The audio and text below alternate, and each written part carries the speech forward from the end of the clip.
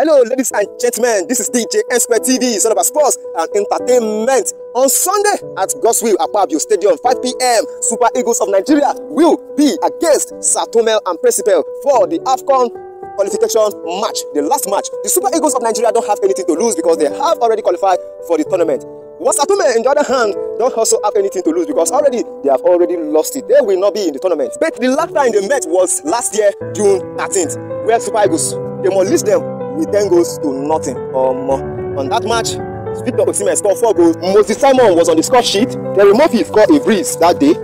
Etebo was also on the score sheet. Ademola Lookman also scored, and as well, Dennis Emmanuel also scored with penalty. In the group table, this is how they are. Super Eagles of Nigeria are leading with 12 points in 5 games, while Guinea-Bissau are in second place with 10 points. On the third place is Cameroon with 5 points, while at the bottom is Tome and Principe in the bottom with only